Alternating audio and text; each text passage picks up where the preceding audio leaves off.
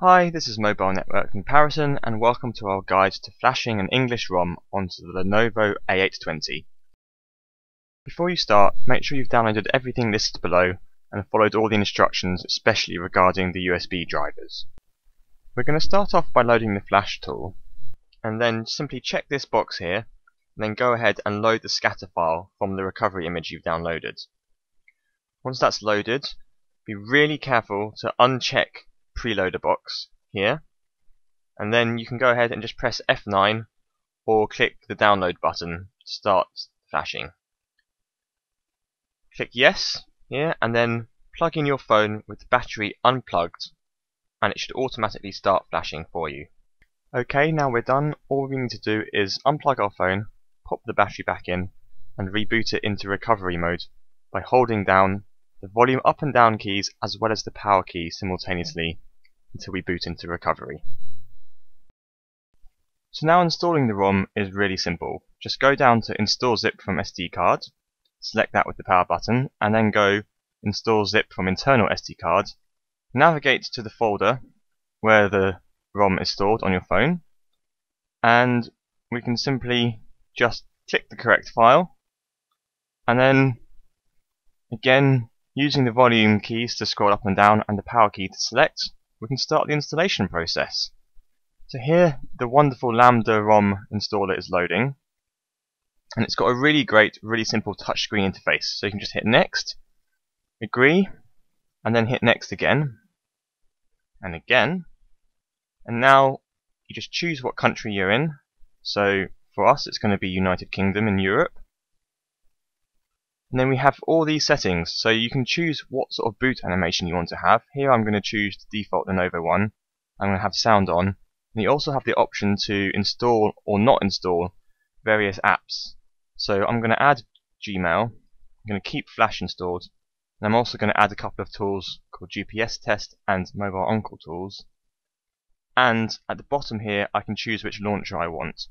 So I want to have the default standard stock launcher from Android Jelly Bean 4.2, but you can also use the modified Lenovo launcher if you want. And I'll show you some of the features of the Lenovo launcher after this installation has taken place. So let's just skip quickly through this. As it installs, it tells you exactly what it's doing, and at the end you can kind of go up and down and look through that list to see all the scripts that have been run as part of the installation. And now we're all completely done. I just need to tap next, make sure that reboot is selected, and it will start booting up into my new ROM. So as ever, when the ROM first loads for the first time, it takes quite a bit longer than usual, but soon you'll find yourself at the welcome screen, and you just have a few settings to tap through.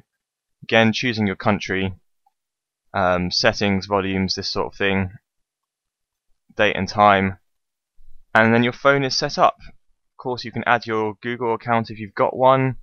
You can choose whichever options you want. You can personalize it with your name.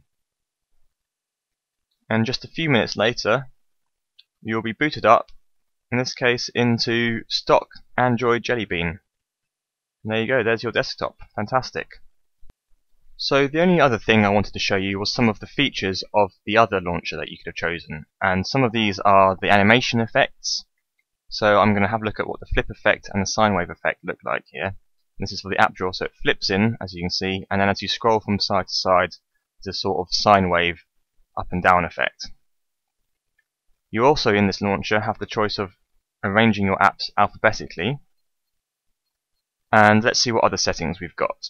So you can choose the decoration of the icons to make you have a more consistent look and feel to your phone. So there's the Lenovo style round icons, silver icons. Previously I had the pottery style icons, and let's just see what happens when we change this. Now you can see all the icons are now in this nice rounded silver style. So again, these are just some of the additional settings that are available to you when using this particular launcher on the Lenovo A820. If you've enjoyed this video or if it's helped, please click the like button below. Cheers.